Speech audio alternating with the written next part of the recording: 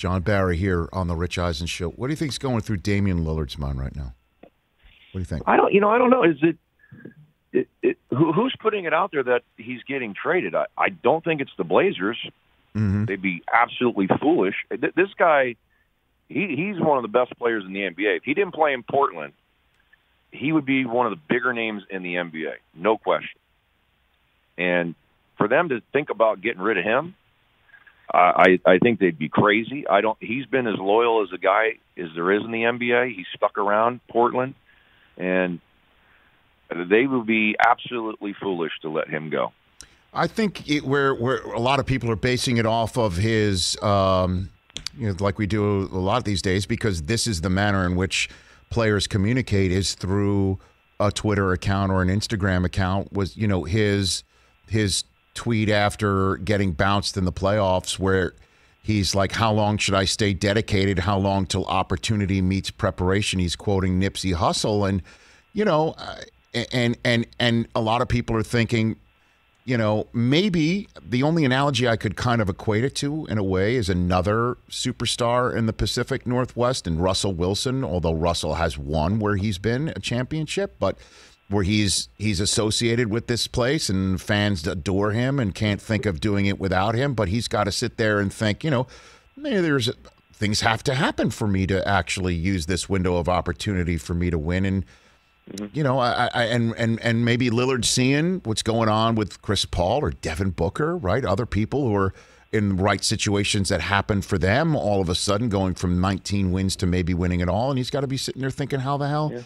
Why can't that happen for me? Like maybe that's what I'm saying. I think that just could be a jab to the organization. Like let's do something different. Let's change our path. And we're not good enough is basically what he's saying. And we've got to do something different than what we've done in the past to make us a championship contender. And look, C.J. McCollum is an unbelievable player, but I'm trading him. It's a small backcourt. They haven't won.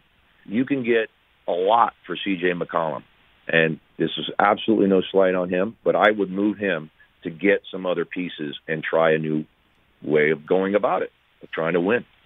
And so, I'll play fantasy basketball GM. Do you think there's any there with Ben Simmons? Right there, I mean, because I think for sure he can't. He's kind of not kind of. I can't see how he stays in Philadelphia after what happened in the playoffs. Yeah, he might need a change of scenery. He's a real enigma. Obviously, I've done games where he's been the best player on the floor and dominated games. How about that? And I don't know. I mean, Portland's a great offensive team, so could you afford to take him on where you're not going to get much offense? Guy's an unbelievable defender. He can do some great things, and that's where Portland needs to get better defensively. So maybe that makes sense. I'm not sure where Ben Simmons fits. Is anybody? I just don't know. I mean, he's got to fit somewhere, right? I mean, he's an all-star. I mean, right. He's been really good, and he is really good. But I think he needs to change. He's got to become some sort of offensive threat. I mean, that's just the bottom line. Hey, you watched all the way to the end. Thanks for that. Watch more right here.